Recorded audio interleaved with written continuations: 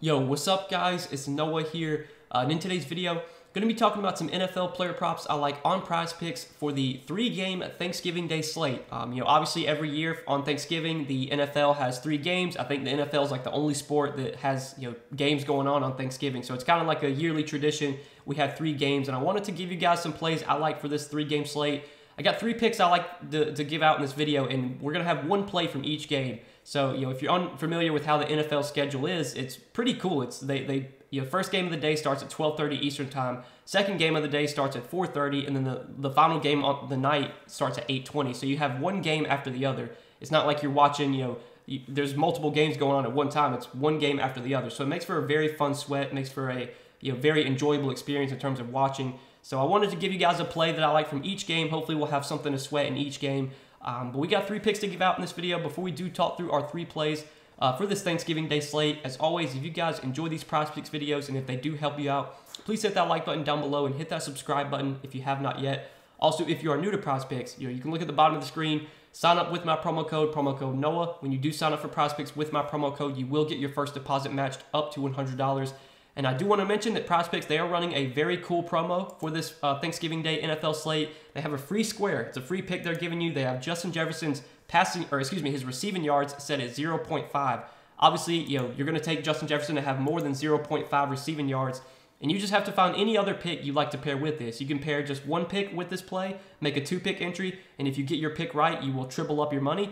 Or you can pair up to 5 picks with this, make a 6-pick entry, and potentially win 25 extra money. So there's a lot of different ways you can play on Prizepicks. You can make a 2-pick entry, 3 picks, 4 picks, whatever you want to do. If you want to take the 3 picks I give out in this video, pair that with the Justin Jefferson free square, you can do so. But if you guys aren't playing on Prizepicks yet, you definitely need to sign up. Use code Noah. You'll get a deposit bonus when you'll sign up, and you'll be able to use this Justin Jefferson free square, which is available until Thursday night at 8:20 Eastern time when that Vikings and Patriots game starts. You got plenty of time to get this promo in. I think it's a $20 limit. You can put $20 on 1 entry, or you can break it up. You can make like 4 different $5 entries. It's just a max of $20 total that you can play on the free square. But you guys definitely need to be playing on Prizepicks, man. We got a ton of content we're putting out for Prizepicks every week. I know a lot of you guys already play on Prizepicks, but for those of you that aren't signed up, get signed up. Use code Noah. You will get a deposit bonus when you do sign up. But let's go ahead and talk through the 3 picks I like for this Thanksgiving Day NFL slate. Man, it's my favorite time of the year. I love the Thanksgiving Day NFL slate. Sweating the games out is so fun. You're going to be eating some good food as well. Hopefully you all have a good Thanksgiving. But the first play that I like for this week, going to be obviously coming from the first game of the day. We're going to talk about Josh Allen. 24.5 fantasy points for Josh Allen. I like the over here, and I think for one, this is just such a good matchup for the Bills. Such a good spot for them in general. Going up against the Lions is basically like one of the best matchups you can get. So far this season, when you look at fantasy points allowed to the quarterback position, Lions are giving up the most fantasy points allowed to the quarterback position. In terms of passing yards allowed, they've allowed the 6th most passing yards to QBs, and they've given up 16 passing touchdowns, which is top 10 as well. They've also given up a lot of rushing touchdowns to opposing quarterbacks. They're giving up the most, or they're tied with the Bears for the most rushing yards allowed to opposing QBs. They've given up 5 rushing touchdowns. We know Josh Allen is a guy that does have rushing upside. He's one of these quarterbacks that just can do everything. I mean, he can have games where he throws for 350, 400 yards. He can have games where he runs for 60, 70 yards. We know the Bills will call a lot of designed runs for Josh Allen, so anytime they get in the red zone, anytime they get near the goal line, there's always a chance he's able to get some rushing touchdowns. But just kind of, thinking about 24.5 fantasy points, how can Josh Allen go over this line? I'm hoping for like 250 yards, 2 or 3 touchdowns, which is pretty much what he's projected for. And then maybe he gets like 40, 50 rushing yards. I mean, last few games he's had like 80-plus rushing yards. He had 84 rushing yards against Minnesota. He had 86 rushing yards against the Jets. He had 2 rushing touchdowns in that game. Like, Allen doesn't have to have a big passing game to go over this line. There's just so many ways he can go over this. And obviously he's one of these quarterbacks that, can do it on the ground, can do it through the air. He's got plenty of weapons in Buffalo. It's a great matchup here. This game has the highest total on the slate right now, 54.5 total here between the Bills and the Lions. The Bills have a 32 team total. They're expected to put up over 30-plus points this week. Now, we did see last week against Cleveland, they put up 31 points against Cleveland, and Josh Allen only had 12.58 fantasy points. That is obviously something we can't expect to happen again. Anytime the Bills put up over 30 points, it's almost a guarantee that Josh Allen is going to have at least like 2 or 3 touchdowns just because he accounts for so many of their offensive touchdowns. They've been running the ball a little bit more lately. They've been having some success with Devin Singletary running the ball, but normally the Bills are one of like the most pass-heavy offenses in the league, and even in games where they've been playing, where they're playing with the lead, they'll still be out there throwing the ball. I mean, there's been some games this season where Josh Allen has had like 50, 60 pass attempts. I'm not saying that's going to be the case this week, but even if they do come out here and beat up on the Lions and they get a big win, there's still a good chance that Josh Allen could have over 24.5 fantasy points. He's gone over this line in 7 out of 10 games this season. I know the production has not been the best the last 2 games, but I think this is a big spot for Josh Allen. It's a big spot for the Bills in general. They should beat up on this Lions team. The Lions just give up so many fantasy points to quarterbacks. They're giving up the most points per game this season as well. Couldn't ask for a better spot here for Allen. So 24.5 fantasy points. I like Josh Allen to go over this line. I think he's got a good chance to go over this one. That'll be our first pick for today. And then our next pick will be in the next game. So we got the afternoon game, the Cowboys and the Giants. I want to talk about Dak Prescott's fantasy score. His fantasy score is set at 18.5. I like the over here as well. And if you look over his last 3 games, Dak Prescott has really started to play well. He's been playing a lot better lately. He seems to be fully healthy now. 26.4 fantasy points against Chicago, 21.2 fantasy points against the Packers, and then last week, even in their big win where Dak Prescott didn't even play like the full game, he still had over 20 fantasy points last week. I want to say he's had at least 2 touchdowns now in 3 straight games. So, obviously the scoring has been there. He's thrown for over 250 yards, or he's had 250 plus passing yards in 3 straight games as well. He's also been getting some rushing yards. Dak is he's not super mobile. He's not going to run for like 70, 80 yards like Josh Allen can. But Dak can still go out there and get you 20, 30 rushing yards. They will call design runs for Dak anytime they get near the red zone, near the goal line. So, there's always a chance he's able to get a rushing touchdown too. I think 18.5 fantasy points is just too low for Dak here. The Cowboys also have a really big team total. They have the second highest team total on the slate behind the Bills. 27.75 team total for the Cowboys. So they're expected to put up nearly 4 touchdowns this week. If the Cowboys wind up scoring 4 touchdowns on Thursday, good chance at least 2 of those are passing touchdowns from Dak, if not more than 2. He's a massive favorite to throw 2 touchdowns this week. He's minus 185 on DraftKings Sportsbook to go over 1.5 passing touchdowns. His passing yard prop is set at like 260. So let's say Dak throws for 250 yards and 2 touchdowns. That would be 18 fantasy points right there, and that doesn't account for any rushing yards he gets. If he has 250 250 passing yards, 2 passing touchdowns, and then 10 rushing yards, that would be 19 fantasy points. And that's basically what he's projected for. His rushing yard prop, I think, is set at like 11.5 or 12.5, something like that. Let me see. Let's see. His rushing yard prop set at 10.5. So he's basically projected for over 18 fantasy points, just kind of looking at his odds across the board. He's a massive favorite to throw at least 2 touchdowns. He's thrown at least 2 touchdowns now in 3 straight games. I know the Giants have been playing pretty well this season. They've been playing well as of late.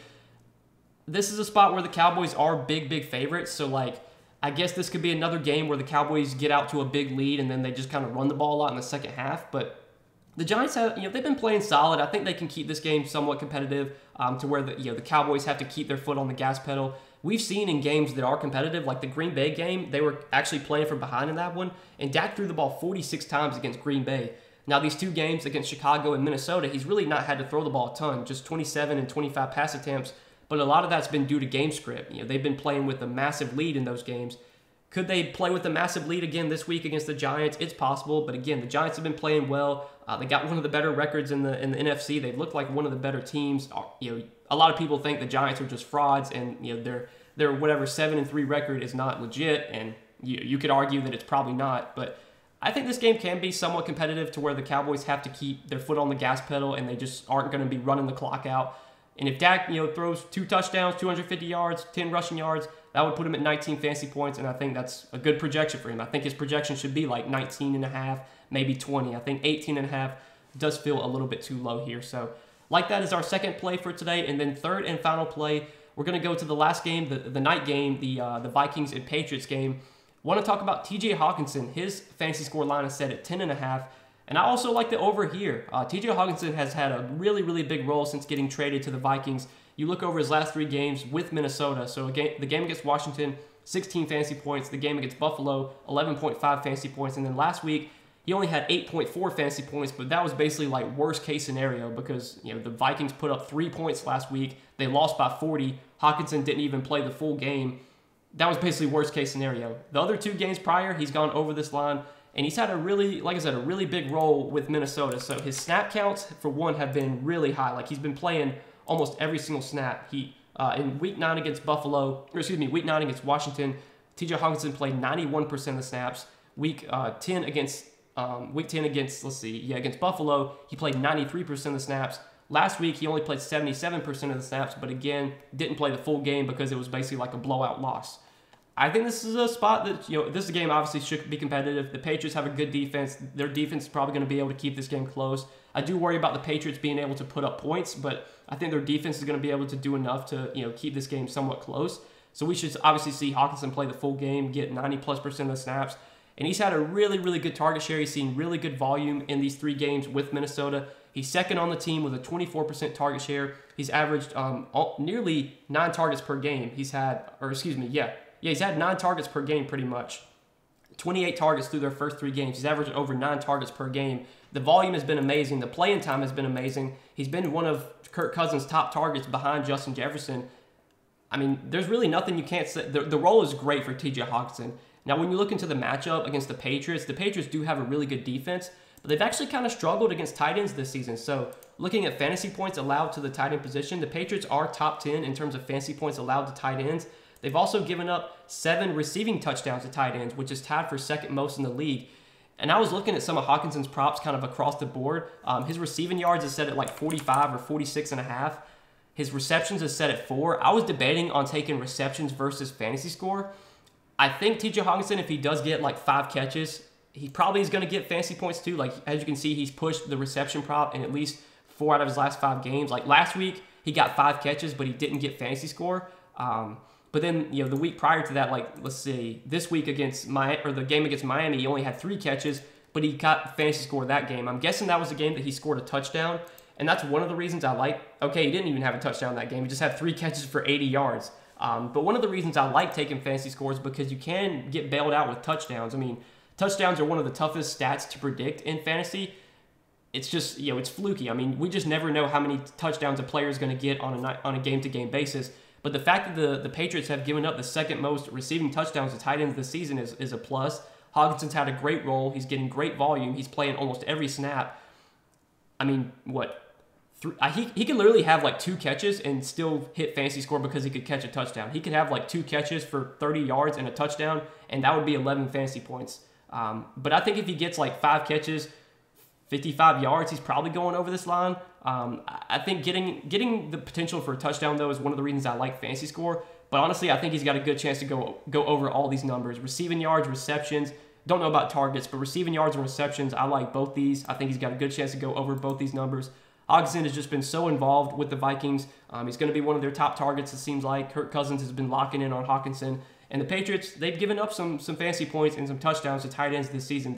That's kind of been like their weakness. So that's what I'm liking for this NFL slate on Thanksgiving, guys. We got 3 total plays, 1 from each game. So this should be kind of a fun sweat. You'll have something to sweat out in each game. Hopefully, every one of these plays hits, and we'll have, hopefully, like, after the first game, Josh Allen doesn't, like, because if Josh Allen misses, that's going to be super annoying to miss on the first play of the day. But hopefully we'll have a sweat in each one of these games. Again, we do have the Justin Jefferson free square as well that we're playing. That one shouldn't be much of a sweat, though, at all. That one should hit pretty easily. But I like these 3 plays, man. This is what I'm liking for the Thanksgiving Day NFL slate. Might have a few more plays posted on Patreon for this 3-gamer. I don't know yet. I'll have to take a look at the board again and see if I find any more plays I like. If I do find any more plays that I want to play on Thanksgiving, I will share those over on Patreon. So as always, if you guys do enjoy these Prizepicks videos and you want more Prizepicks plays from me, I give those over on Patreon. You can check that out, linked down below in the description.